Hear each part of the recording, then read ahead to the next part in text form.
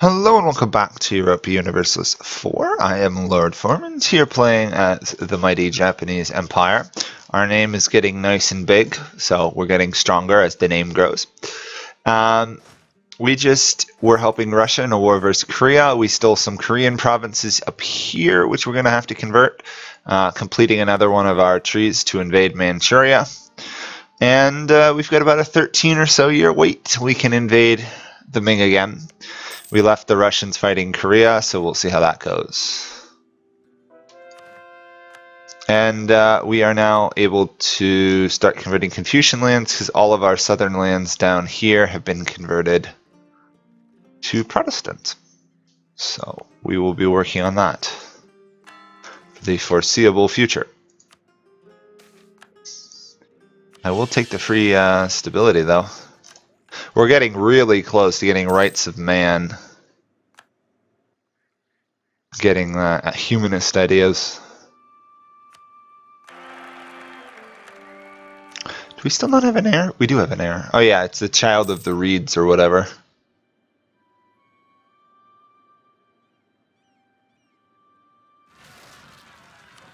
Tonguan revolutionaries. I'm not worried. Tongu's got a very strong army.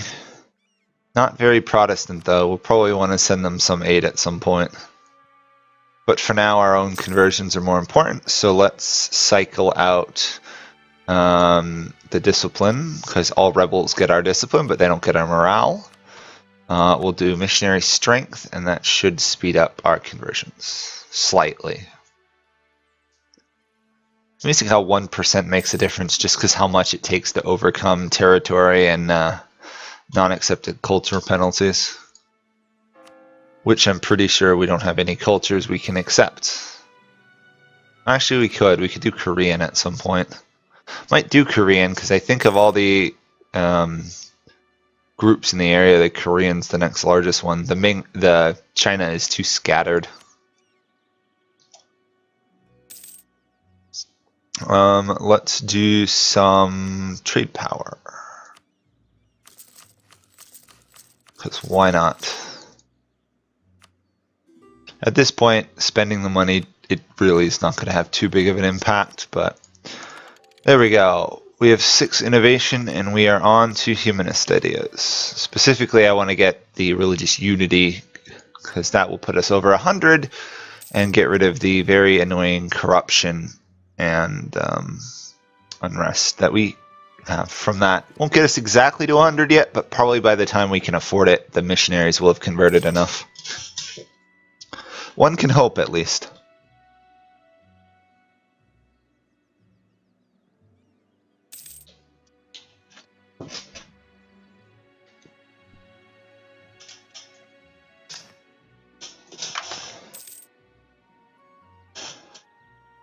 Hopefully this will be a semi-quiet episode.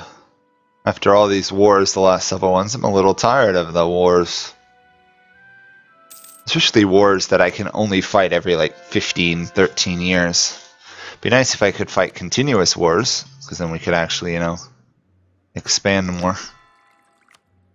But with this potential coalition of the Ottomans joining anything against me, I can't do anything. If I was over here, one of the first goals I would have made would be to crush the Ottomans, and then I would have been in great shape, but yeah. We broke one of the 2 world regional powers, but we just can't get to the next one, really. Not easily. I mean, we could probably still win a war versus it, but it would be rough. I don't really want to. I'd probably have to call in all my allies, and they wouldn't do too well either. Nope.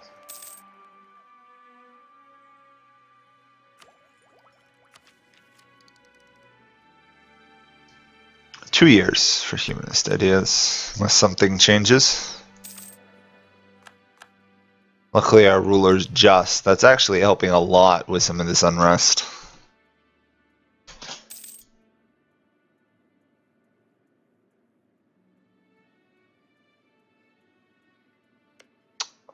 I'm gonna say that Russia's going to definitely be able to beat Korea. It's just going to matter of time, really. Our colonists are still over 20-something%, so we're still going to keep converting with them. I am, however, going to do Korean as an accepted culture, because Korea is all one culture, which is very interesting. I'm surprised it doesn't have 2-3 cultures, because there was 3 kingdoms in Korea, so although one was up here more. It's just interesting. They're a rather oddly unified region in the game. I mean, the next closest one is probably Polish or English. The rest of them are all broken up into smaller groups usually, or development-wise. I mean, I'm not counting Tibet because the development up here is terrible. It's just oddly interesting. Even Japan has more cultures than Korea. I mean, to be fair, Japan is more developed than Korea, but it still is a difference. Okay, I guess let's work up this left side here so I don't have to keep sending armies into the desert to subdue rebels. Because that will be progress, not to have to be losing guys to attrition in deserts. In all honesty, I should probably just be fabricating claims on China now, because it would make it easier to take land. So I will start with that.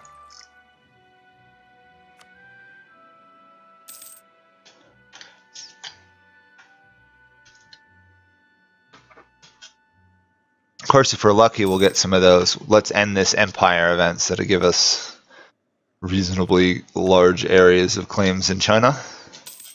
Those are particularly nice ones when you're trying to conquer China. There we go. Should be back to a reasonable position of stability. So, since we're back to a position of stability, let's get some upgraded world ports, because why not? Oh, I can't upgrade it. Oh, it's not in a state. Ah, that makes sense. Okay, let's do this then. Already have an upgraded one there. Let's do Brunei. Oh, we don't have enough money. Okay, well, the more money we can keep from flowing to Europe, the better off we are. 73. Considering we're also collecting tons of money in actual Japan, despite a penalty. I'm happy with that. More importantly, the Ming have been beggared from losing control of their trade, which happened historically, didn't it, with the whole Boxer rebellion and everything else, stripping them of their trading powers. Okay, Humanist next month, it will push us to 100. Nope, we're going to fire that guy because we do not want a non-Japanese heir right now. I mean, Kyushin, which was our starting culture, is still 14% of our development, so it's pretty important.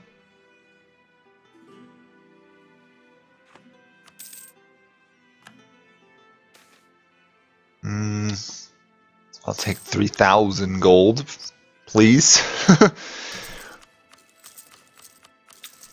we go. Just build some plantations and other stuff, because at this point we just have excess money usually. So might as well get us more money so we can support more armies. We are up to almost 658,000 troops if we wanted to. There we go. Humanist ideas. Isn't it lovely? 100. less trouble. Stability is somewhat more ours. The next one will also be handy, the national unrest, but the big one is separatism is strong. Yeah, that's probably the regions I'm converting, isn't it? Yeah.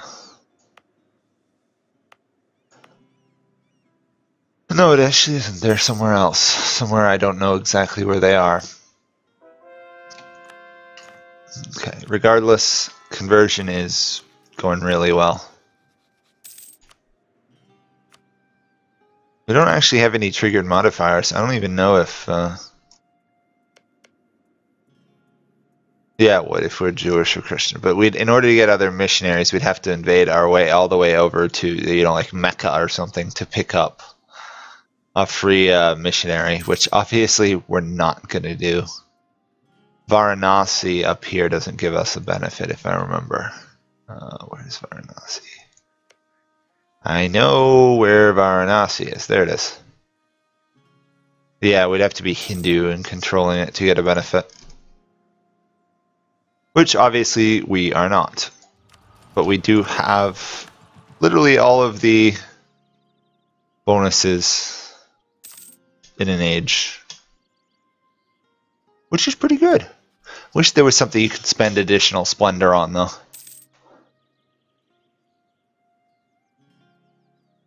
Or maybe it giving you a modifier the more you get, because we're going to have an excess amount and we can't do anything with it. Maybe the more splendor you have over it gives like 1% morale per every 100 or something, so that would be a benefit. Because we still got a good portion of the game to go. We still got another, what, 53 years or so? Oh, that's convenient. I don't even have to move my armies. They already crushed the rebels for me. I can just sit back and watch. Just looking at all my policies. Visionary thinkers, humanist and quality. Interesting. That seems very weak. I suppose the prestige decay is worth more.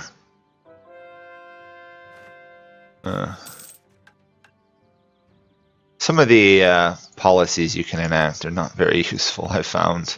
That's converting, so let's do that.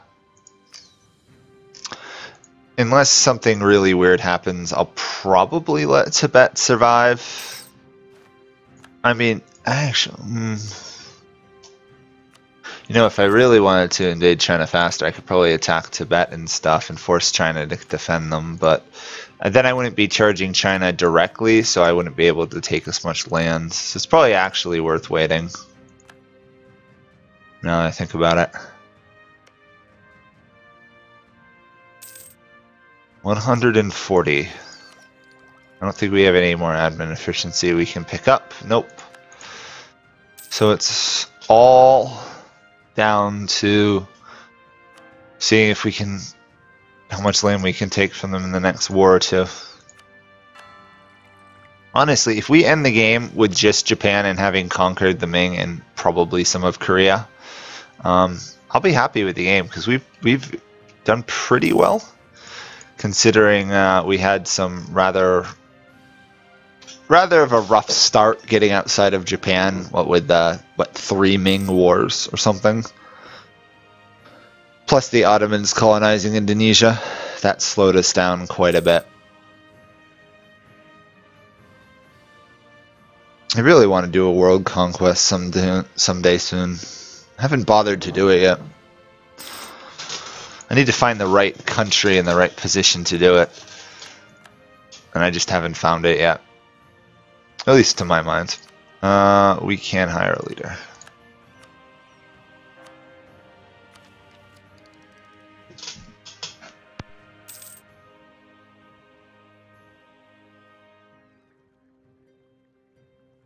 On the other hand, there's that new update coming out for Europe sometime this year, which will give Prussia some new missions, so it might be fun playing as them when that comes out, seeing if I can do a world conquest with them.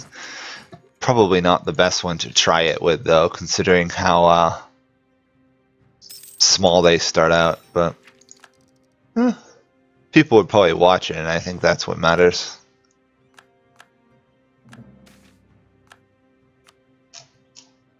Sistan just appeared again as a republic. You know what? I'm curious. Let's go check what type of governments we have. We've got quite a smattering of theocracies up here. Look at all these. Huh. I don't remember seeing this many theocracies. Very few republics. Mecklenburg, Switzerland, Venice, who apparently got kicked out of Venice, Yao. Interesting. Not a lot of them. Lot of theocracies. I suppose Utrecht, Trier, and Maine start out with them, so I guess that makes sense. And they're the vast majority of that huge area of theocracies. Actually, now I'm curious, what religion are they? They're all Reformed. Ooh. Are they all Reformed, or is it just some of them? Oh, Trier's still Catholic. And France is still Holy Roman Emperor. Of course they are. There's no other... I don't think there's any other qualifying Catholic states in the HRE. Makes it easier to win elections. Okay. That's being done, that's being done. So we're going to get to the farthest reaches of China and convert it. I don't know if we'll bother conquering Tibet. Maybe we will. We'll see where we're at. Won't be hard. Once China is gone, sorry, the Ming, once the Ming are gone, it'll be a lot easier. Should be pretty much a matter of just walking around and conquering things at that point. The only downsides I see is if we pick a fight with French or the Ottomans.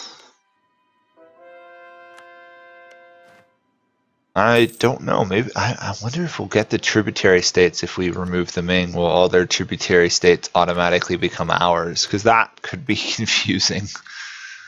Because the last thing we want is Mandate of Heaven. The last thing we want.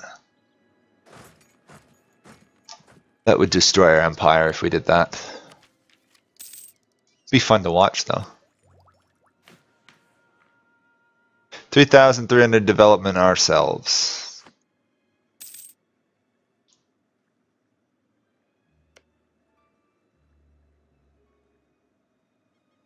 At this point, our growth to conquering the Ming is pretty much inevitable. But with our golden age, it'll last till 1806, so we still got 38 years of it. I think we'll be fine. I think we'll be pretty good.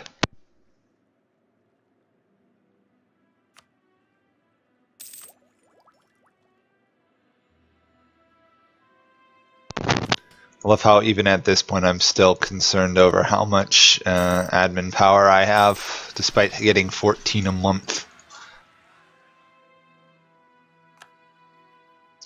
It's just so valuable and so needed in these last wars. I don't think we have any other... Do we have any other state bonuses? We do have one more. Tech 31, we get 5 more states. Yep, military idea. We should have quality ideas done, and then we'll be really unstoppable. We'll have like 117 discipline and about 10 in morale. That's pretty good. You know what? I'm bored. We're not going to annex any of these subjects, so I'm just going to finish this off as much as we can. We do not have 75 trade in Malacca. That will need to be corrected. We need to dominate this trade node. So, how do we do it? I think the easiest way is just build trade stuff everywhere. Either that or we temporarily shift our trade node back to Japan. Oh, we actually have rebels down here. Ooh. We'll use this army.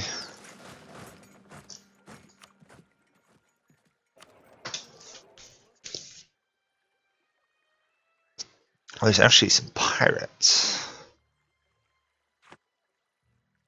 Yeah, I may just swap it back to Japan for a month to complete that mission.